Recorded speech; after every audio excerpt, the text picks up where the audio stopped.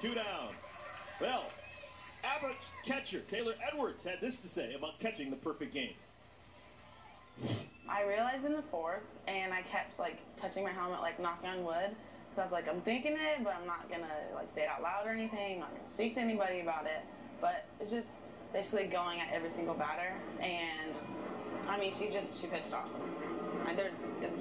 I have no words for it. Like, that's just an incredible feeling to just share that experience with her, and just to hug her after the game. It was perfect. That's awesome.